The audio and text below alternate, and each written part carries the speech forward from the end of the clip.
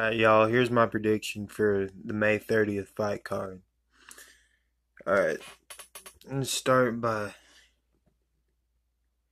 looking at the skill sets of TYRON Woodley and Gilbert Burns.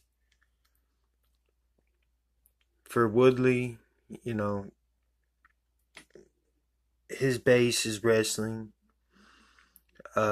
He's an explosive, powerful guy, so he definitely has knockout power, and we've seen that in a lot of his fights.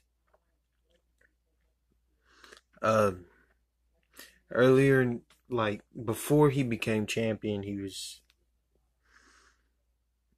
he did util he was more a little aggressive here and there.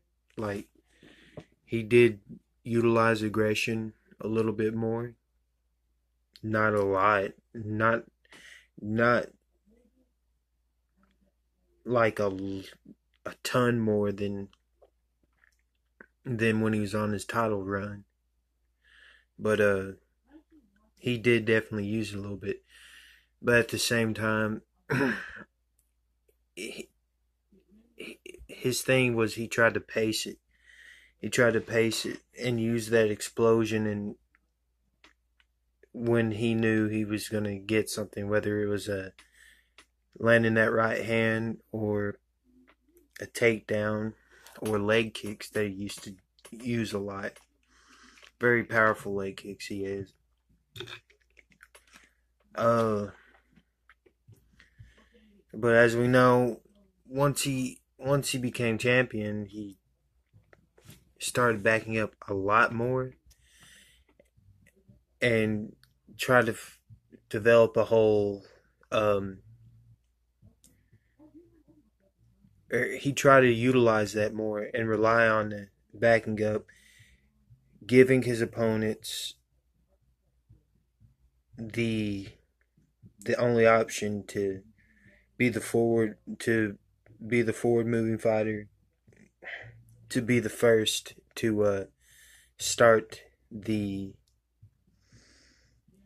to be the first one to attack, and he'd rely on his reactions and counter with the right hand, and that always made him dangerous. Either way, fighting Woodley is a dangerous fight. That's what got him in trouble with Usman, who had the wrestling pedigree to utilize against him, to give him a hard time. And especially with Woodley always going for a right hook counter. I mean, there was no left hand to trap his opponents into the right hand or anything. Now, Gilbert Burns, very well known for his jiu-jitsu. I think he has more finishes by submission than anything, but he still has power too. He has a few unique takedowns, Burns, because with him, he's also an explosive dude. Strong, especially in the clinch. Both these guys are. I think Woodley will be stronger, especially because of his wrestling background. So it'd be harder for Burns to take him down. Burns talked about that he wanted to go forward on Woodley and put that pressure on him, because there is, you're going to use more energy being the guy moving back.